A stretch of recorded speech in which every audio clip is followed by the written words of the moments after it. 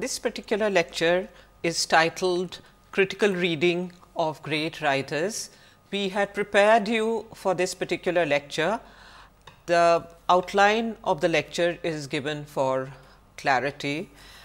The first part deals with literary notebooks, actually as a genre, but we refer to literary notebooks of Albert Camus, the French novelist, philosopher, and we have already talked about him earlier.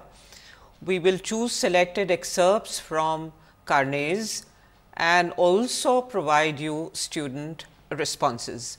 As I had indicated in the previous lecture, this particular approach is a kind of departure from traditional literary studies approach, where the creative writing of the writer is placed before the student.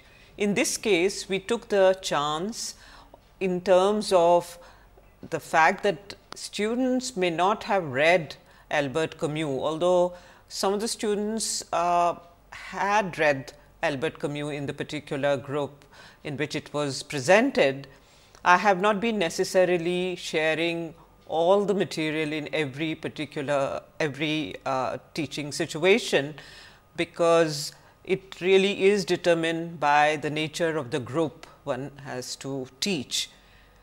So, therefore, now let us see how this unfolds. First of all, we look at the Camus in terms of what it offers us. I think it offers us a close look at the overlap between the autobiographical, the literary, and its artistic distilling. Now, that is a complex interwoven pattern, but I think this is a fascinating insight into how a great writer like Camus worked out this process. As I had indicated in the last lecture, this particular notebook, the literary notebooks, really were not meant for publication. They were his jottings, and subsequently he was persuaded to type it out and also share it with his readers. The first volume of the Camus, which is what we are exploring, it covers the period 1935 to 1942. It was first published in French in 1962, and its English translation was undertaken by Philip Thorey in 1963, and he also provided an extremely useful and really very I think insightful introduction to Camus' first volume. There are many more volumes available now, but I think this one has the kind of freshness that perhaps other volumes really do not have. So, this is what we would have before you, and as I said last time also, we would like you to remember that it is not possible for us to give very detailed quotations from the text that we are looking at because of copyright reasons, and also because we would actually like you to read the material yourself first hand and decide if you really care for it or not, because we are not really imposing this material on you. It is only sort of prescribed reading, not prescriptive reading. That please keep that in mind very carefully. The important sort of explanation that Camus gave to Philip Thorey when he agreed to share this literary notebook with the reading sort of public, he pointed it out very clearly, and I have the quote here from Thorey. He says that when Camus was revising the typewritten copy of 1954, he underlined the fact that the notebooks were not to be looked upon as fragments of an autobiography. By removing any passages that in his view dealt too directly with his own private feelings and experiences. This is not to say that actually there are no private feelings that come into being. Obviously, when a writer is writing, he or she would have very strong feelings about events, experiences, observations. But at the same time, as I said, this notebook provides you a sense of this distilling that goes on, and from that point of view, whatever he retained by way of strong emotional responses to people, there are lots of those. I wish I could read all of it, because I myself have been greatly fascinated by Camus and what it provides, what the kind of insights it provides us in terms of the writing process in general and Camus' sensibility in particular. So, there are very strong emotions about people, observations about people, passions that people feel, and also some of the passions that are shared across different kinds of people. But obviously, he is interested, or he was interested in retaining certain kind of transmutation that took place. That is, the sense of the writer as a person is withdrawn from this documentation. Thori goes on to point out that on the one hand, of course, he did not want the autobiographical element to dominate in any way, but also it should be noted that these are not exercises in style. What Camus wanted to achieve was something which is very paradoxical, but anyway, he wanted to be an objective writer. And when I say that it is somewhat paradoxical, I think it is related to the whole energy of existentialism as a philosophy, which actually thrives on the subjective. Whenever existentialist philosophy is talked about, it is contrasted with the analytic tradition. So, in some ways, existentialism and also existentialist philosophy, I suppose, which he was a participant within that process of philosophizing about existence, about the meaning of existence, about the agency of the individual in providing meaning to existence, because there is no pre-given meaning according to the existentialist outlook. Of course, I have also pointed out that Camus did not like this label at all, but if you look at the writers he was reading, the philosophers he was reading, certainly some of the existentialist terminologies and preoccupations dominated his outlook also, however intuitive that may have been at the time he was writing, because at the time he was writing in this phase, he was a very young man sort of who was in search of a philosophical outlook that sustained him, that energized him, that provided meaning to him personally also. But in any case, because he was interested in being an objective writer, Thori points out that certainly this diary does not show what he was doing by way of the style of writing. Again, according to Thori, it is first and foremost as a writer that Camus interests us, and for the light which the Carnets throw on the way he worked, that they are most valuable. So, I think Thori does provide an extremely sympathetic and also extremely clear-headed introduction to Carnets. And if you begin to look at all the reviews and evaluations and scholarly comments on different aspects of Camus' work, you will find that there is very, very little available in terms of the Carnets.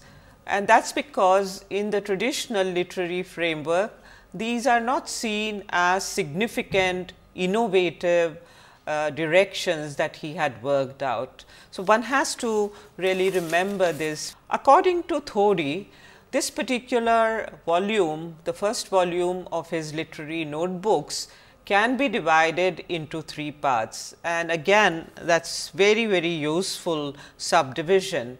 The first division within which he has clubbed three different things according to my assessment of this introduction. This can be labeled as philosophical ideas. Now, the term philosophy, as I had also suggested to you last time, you need not feel uncomfortable with it, because it really basically deals with the attempt to understand human experience, to provide concepts, clarifications that help us understand our own very, very complex and amorphous experience. So, in his opinion, the fragments of descriptions, the scraps of conversation overheard at home or in the street, these are an example of this act of philosophizing. I think this has much to offer to us as people who are interested in the writing process. It sort of in a way tells us how to take our own selves seriously. So, obviously, these notations, these descriptions, these are fragments, but it is like in verse you notice something fascinating or something which troubles you. And again, sometimes conversations that you hear, they seem to have a kind of weight for your being. And from that point of view, this I think is a very, very interesting sort of insight or interesting aspect of the Carnets that you may take note of and see what you feel about it. So, now there are all these descriptions which really do not necessarily sort of provide coherent meaning, but they are there. It is like a date is given and there are these aspects that are present in the notebook. The second thing that is very, very interesting about this notebook is the fact that many of the sentences that Camus incorporated or noted down in the diary are also incorporated in his fiction almost without any major changes. So, which means that whole process of distilling was working at a very, very rapid and furious pace for Albert Camus. The third aspect that Thori indicates is related to revision of the drafts of fiction, plays, essays that he was also trying to work out, and some of that process also is visible by bringing it to a bare classical outline. For example, there are very few adjectives in Camus' writing. So, he wanted a very bare classical outline, because again, as I said, he wanted to be an objective writer. All right. The second subdivision that Thori has made, it relates to Camus' reading, to explore philosophical questions about the meaning of life. And again, I would like to take you back to the last lecture, where I pointed out to you that we are trying to find common ground for our discussion.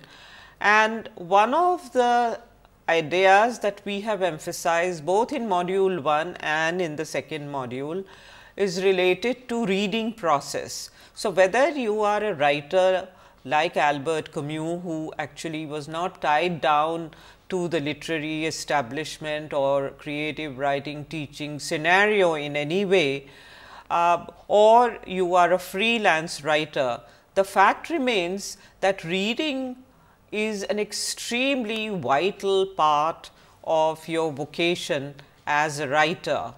And if you notice, Camus himself was then outside this framework of any of the literary establishments, and therefore, his writing, his reading was governed by the questions that persisted in his mind.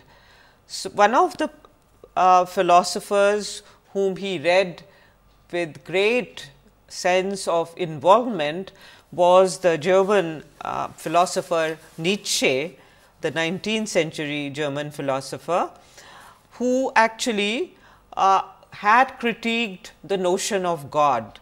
If you read Nietzsche yourself, you will discover more about it, but at this point in time, I may just mention that some of the concerns that Nietzsche really dealt with in great detail were related also to the ensuing nihilism. That is, if you don't really have a sense of God, or if you don't find this notion of a unifying force that provides all the meanings to you for your life, then there is a kind of a void that is created, and therefore, the term nihilism, it relates to a sense of purpose, the absence of a sense of purpose that the nihilist feels, as opposed to a person who really has many of the explanations about existence that the person finds fairly acceptable. So, Nietzsche had explored the notion of God, and thereby questioning any coherent sense of objective truth or meaning, and this led to multiple perspectives that were possible. So, this is one philosopher whose work Camus read very extensively, and in the diaries from time to time he notes down some of the statements from Nietzsche. The second reading list of Camus actually refers to works by Dostoevsky, the Russian novelist who lived between 1821 and 1881. And in fact, Dostoevsky, the Russian novelist, is often seen by many philosophers as a precursor of existentialism, this philosophy that I have talked to you about, in terms of a philosophy that Sartre, Albert Camus and Simone de Beauvoir, many of them really explored, developed and debated. Of course, Camus did not like that label, but the fact remains that he was exploring ideas of nihilism, which existentialism has explored, ideas of meaning of life that Dostoevsky has explored. And so, he extensively read Dostoevsky and translated his work also, adapted his work also, and primarily he was interested in many of the ideas that Dostoevsky fictionalized about, in terms of the turbulence of his own historical period, and how many new ideas defined and consumed the characters, and therefore, what was the sense of being that emerged out of that turmoil. These are all time great novelists, and therefore, it is not surprising that Albert Camus was gripped by Dostoevsky. There is another part of this literary notebook that Thori comments on, and he says that there was this resultant writing. So, he was reading all these philosophers and writers, and in fact, actually he clubbed writing and philosophy. He had said in Carnets that if you want to write a novel, philosophize or be a philosopher. So, this resultant writing is related to response to his travel and the outbreak of war. Those of you who are more historically governed, I think you will find this very, very useful in terms of mapping out that period.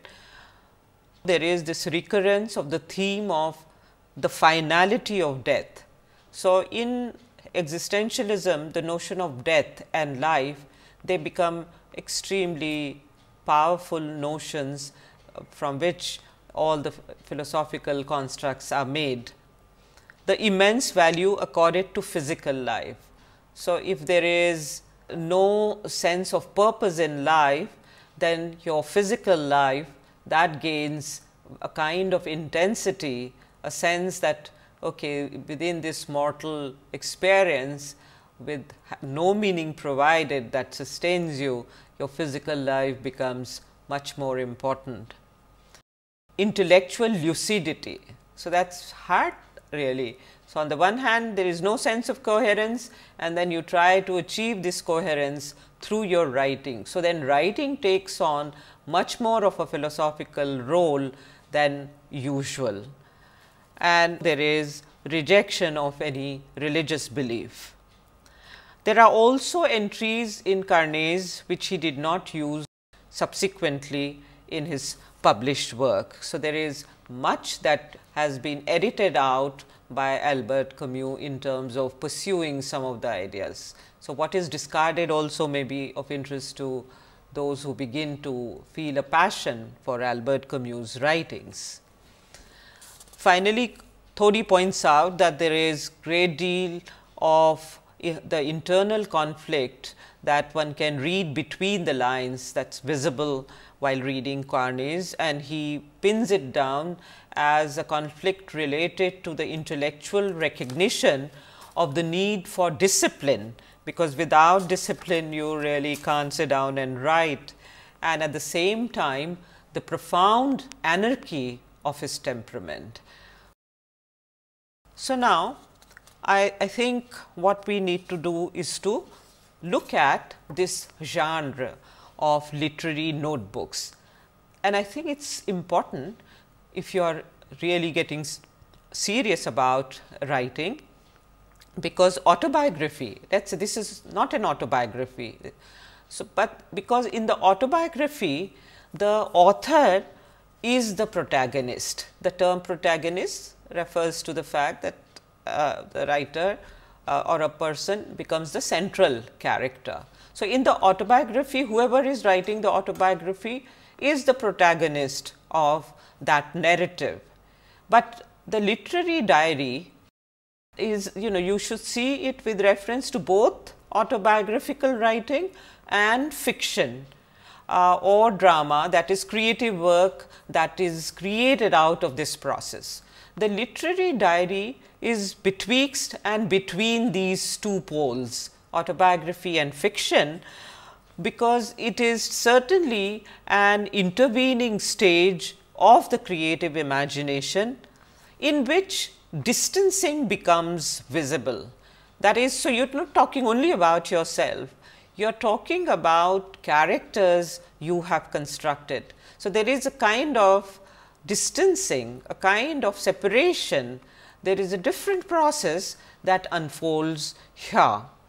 And in that sense, I would suggest that you can go back to the first module in which we talked about Bildungsroman, and also the fact that Bildungsroman gives you a sense of how a writer creates a character or an ideal which allows for symbolic interpretation. There are so many varieties that are available within that. So, in some sense, I think this diary, the first volume, provides you a sense of how Bildungsroman also unfolds. So, it makes it infinitely more interesting when you sit down with the details and sit down with your own possibilities. I think it becomes fascinating process. Now, we would only choose some excerpts from Albert Camus' diary, because I think one of these is just amazingly fascinating.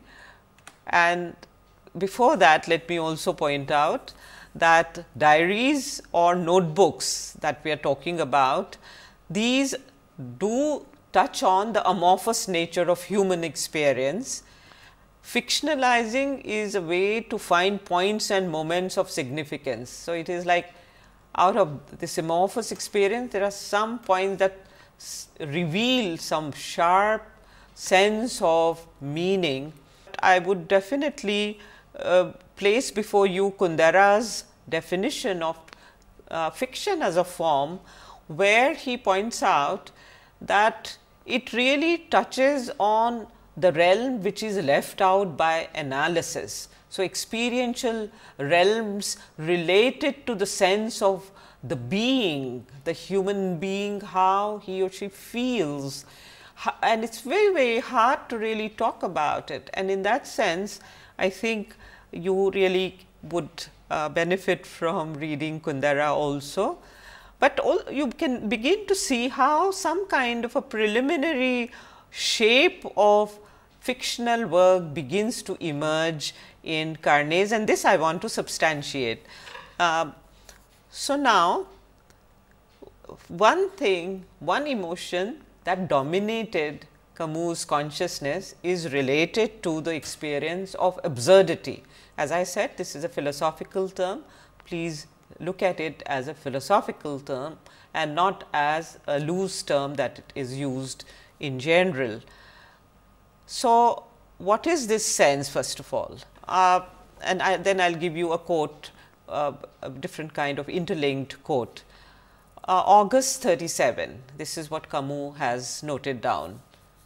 A man who has sought life where most people find it, marriage, work, etc., and who suddenly notices while reading a fashion catalogue how foreign he has been to his own life, life as it is seen in fashion catalogues. Part 1 is life until then, part 2 life as a game, part 3 rejection of compromise and the discovery of truth in nature. So, this moment when the person discovers or is plagued, depending on your point of view, by the sense of absurdity. So, this was a preoccupation in Albert Camus. In an interview given to Roger Quillot, he had pointed out that this entry reflected his first conscious formulation of the theme of the outsider. It also shows that in his first idea of the character, and the character he is referring to is the protagonist of The Outsider, the famous novel. The character is called Mursault. He said it also shows that in his first idea of the character, Camus intended Mursault to be seen as a man who had gone through the experience of the absurd before the story began. Now, that is a very important point for those of you who have been reading Albert Camus. This is an extremely important point. And so, now I think what I can do is to take you to some really important interlinked reading, and this is a diary entry that I am placing before you. Those of you who have read some of his work will immediately recognize it. The diary entry goes like this: to P, that is the way it is there. Today, mother died, or it might have been yesterday, I do not know. I had a telegram from the home. Mother died. Funeral tomorrow. Yours faithfully. It does not mean anything. It might have been yesterday. So, now this is the diary entry, and this is exactly the beginning of The Outsider. If you want to really understand The Outsider fully, of course, you will have to read the book, and I would suggest that you read this novel, which will make for some intriguing reading, because there are very, very intriguing aspects, but I think if you place it in terms of this frame of reference of the character who has already experienced absurdity, that is lack of meaning in his social and philosophical framework, then I think you will be able to understand the novel better. And if that also does not really help you, I would strongly recommend that you see the 1967 film The Stranger, which is based on The Outsider. This is an Italian movie, but the English version, or it is I think been dubbed into English, that is also available on YouTube, in which Mursault has been played by the famous actor Marcello Mastroianni. It is a fantastic film, and I think that will also help you understand the dynamics of what is being explored by this great writer. On page 59, according to Thori, this particular statement that we just read out, he has a few observations about it. He says that what subsequently became the opening sentences of The Outsider were written straight out without any corrections. The note 2p gives the impression that Camus may originally have intended to describe the kind of person Meursault was before the discovery of the absurd and his mother's death. Again, that is an exercise that you yourself can undertake, a creative exercise, in order to see what if you had captured Meursault as a fictional character before the death of his mother and before he had experienced absurdity. That would be a very useful exercise for creative composition. Now, in terms of interrelated reading, one can point out that there is explicit transference of notebook entry to The Outsider, but what it teaches us is also the use of first person singular, because from autobiographical writing where a writer is the protagonist to this distilling that we talked about, now we have the novel in which the narration is from the point of view of the protagonist Meursault, and it is first person point of view. There is also this stance of objectivity and the slow unraveling of Meursault's absurdist consciousness. Meursault continues to watch everything as if disconnected, with, I would say, some very disastrous consequences that also have become very controversial. And I suppose you can bring in Said and have a sort of reading of this particular novel from the position of Algerian point of view. That will also give you some interesting and important but disturbing questions. The language also of this novel is pared down to the bare bones of conversation. It is very bare, and it is very austere and very lucid from his point of view. There is an entry in this diary on the absurd itself. It is titled On the Absurd, and this is what Camus has to say, almost as if he was talking to himself. Kirillov is right. And then he refers to the character of Kirillov from Dostoevsky's The Possessed. You remember we mentioned Dostoevsky, the great Russian writer who had influenced Camus in a very profound way. So, he refers to the character of Kirillov, not any other character, but this character from The Possessed. Dostoevsky's portrayal of life and ideas and how characters are consumed by ideas we have already referred to. Now, Kirillov is a philosopher engineer, and he is also a nihilist, that is, a person who does not find that there is any pre-given meaning in life.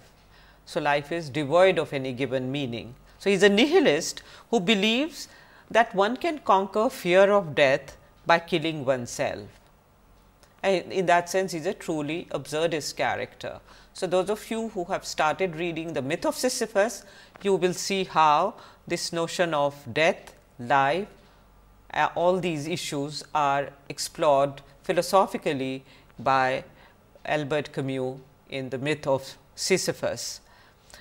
Camus went on to adapt this novel for the stage in 1959. As I said to you earlier, that writers do not really make a sharp separation between genre, literary genre, and certainly I think sometimes they do not even know which form will work for them.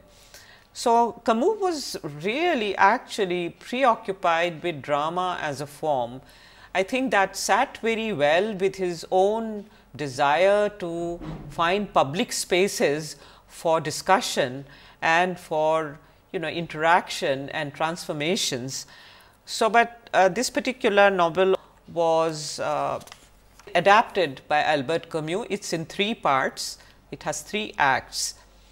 Camus was involved in various aspects of theatre, and it had a very deep impact on him in terms of even maybe the way his fiction is shaped. I can't really make a very sharp connection between these two, but certainly to look at his own connection with theatre, it may be pointed out that in addition to adaptation of The Possessed, he acted as Ivan in Kopyov's adaptation of Dostoevsky's The Brothers Karamazov. So, he was into acting, he was into production, he was also into writing plays, and he wrote a manifesto of his theatre, where he pointed out the difference between fiction and drama. Indirectly, this becomes visible.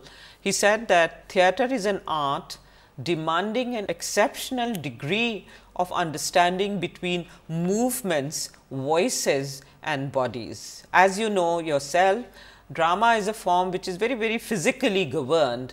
So, what you see or read in fiction, it really influences your own imagination. You have to imaginatively, vividly reconstruct it. Whereas, in drama, the ideas, the experience, everything, even the milieu is physicalized. And in that sense, even the gestures of characters, their language, all of these actually cumulatively add to the presentation of the playwright's vision of a particular kind of experience. And therefore, he pointed out, and he was sharply aware of the fact that it may seem a bit coarse as a form, because there is so much of physicalization involved, but at the same time it is a form that requires a very different kind of sense of how human beings move in those selected important moments, and how their voices convey meaning, how their bodies convey meaning also. So, this is something that we can take note of when we move to module 3 and 4, where we are also interested in looking at drama and its possibilities. I would say that it is really exciting to access this unfinished shorthand if you find a particular writer interesting. One does require role models in one's field of specialization, and Camus certainly could be one of those. You can have your own choices. I think it provides certain nuances for Bildungsroman that you can discuss in order to see how the sense of the self and society is constructed by us actively. We are active makers of these meanings. We are not just passive recipients of meaning. This is a form of apprenticeship that leaves one enriched with the added advantage of undertaking the reading according to one's own choice of time and space. The writers do not necessarily compartmentalize their engagement with different literary genres. However, many writing textbooks have focused on genre-specific approach to the teaching of creative writing. That distinction also you may just take note of and see what works for you better. Both have their own value. The genres of journal or diary shows a link with the habit of writing. It also helps you see how one has to be very regular. Actually, one also has to feel that passion, otherwise it really doesn't work out. According to the workbook that we had also earlier pointed out, the writer's journal, according to Kusick and Newman, there are many sorts of journals as there are writers. Not only do the diaries let you into the secrets of creative problem solving, and I like that word very much, problem solving, but they are gripping and original works in their own right. Now, of course, that is subject to your own aesthetic evaluations. I am a bit uncomfortable with that statement. Now, let us move to part 3, where we would give you some samples of the classroom work that we did in this direction. What we had done is to place a number of diary entries to begin with. There are different ways in which this has been shared with the students, but what I have done here is to not really go into the variation of what we tried out depending on the nature of the group, but to give you a question paper so that you also know what kind of focus is required, what kind of value systems we are encouraging while undertaking such a reading exercise, such a exercise of knowledge building also. So, I won't really read this, I will just place this first part before you, because it is like the instructions that every instructor provides, but what you can notice is that is the emphasis on the correct use of language. I think that is something that Gardner had also emphasized, and we also believe that is very important. Now, the question that was posed before the students was to read the given excerpt. Unfortunately, I will not be able to read the full excerpt because again of copyright problems, but I will read only parts of it. But there was an excerpt that was given. This was an open book exam, and therefore, the students brought couple of books that we were dealing with, or couple of essays we were dealing with. And so, at that point they could dip into whatever was mentioned in this question. So, the excerpt was given, and I asked them to identify or label the genre it exemplifies. Also asked them to summarize the content of the given piece in their own words, and the summary I had suggested should be written in such a way that the genre features are highlighted. I also asked them to give reasons for the label they had chosen by describing the features of the genre that the text substantiates. So, this was the exercise. As I said, it was open book exercise, and there were a couple of these excerpts that were floating around, some books that were also available for their reading and at that time. So, this particular excerpt is part 2 from the source where it was taken from. You, I think, will now identify the source. A in the present, B in the past. Chapter A1, The House Before the World, Introduction, Memories, Affair with Lucien. A2, House Before the World, His Youth. Chapter 2, B2, Lucien tells her acts of infidelity. So, this sort of goes on, and actually as I said, I will not place the rest of the reading material before you, but I will certainly highlight parts of this material, so that you also have a sense of what the student was responding to. And so, the plan that is given here, it goes on, and in fact, it moves again to chapter A3, then chapter B4, chapter A4, chapter B5, chapter A5, and it sort of develops the A and B interwoven pattern in a sort of sustained manner, so that you can also see a rising crescendo, and you also see some kind of a summation or a conclusion of that. But the last chapter is titled Night and the Stars, Catherine. That seems to be a very favorite thing of this particular writer, who I think you by now know is Albert Camus, because it really reminds me also of his really powerful, intriguing story from Exile and the Kingdom, the first one, the adulterous woman and her moments out in the at night all alone and watching the sky and the earth, and all the experiences related to that, very, very ambiguous and very powerful. So, anyway, this is the whole piece, but also added to it is the story of Patris and his story of the man sentenced to death.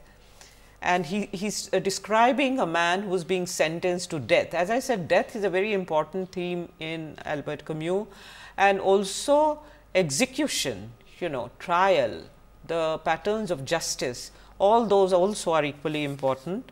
And so, he says, I can see him, the person who is to be executed, I can see him, he is inside me.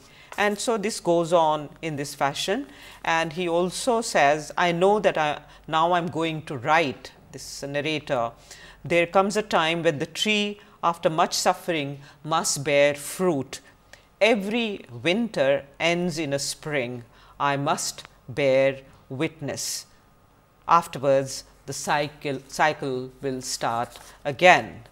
So, even when one begins to read great writers carefully, I think one should keep a sense of provisionality and the flux of experience. Both are very, very important in the writing process. And I think I would like to end this session by pointing out what Albert Camus himself had to say about the notion of absurdity. He said that this word actually has an unhappy history, and what he was trying to do in the myth of Sisyphus was to actually look for a method and not a doctrine. He says, I was practicing methodical doubt. I was trying to make a tabula rasa on the basis of which it would then be possible to construct something. And he goes on to say that I definitely did not think that I would stop with the notion of absurdity. He says it does have nothing, but does nothing have a meaning? I have never believed that we could remain at this point. Even as I was writing the myth of Sisyphus, I was thinking about the essay on revolt that I would write later on, in which I would attempt, after having described the different aspects of the feeling of the absurd, to describe the different attitudes of man in revolt. I think it is a very, very important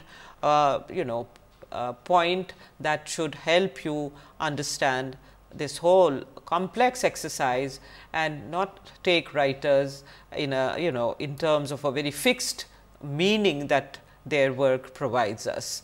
With this, I would like to end the session. Thank you very much.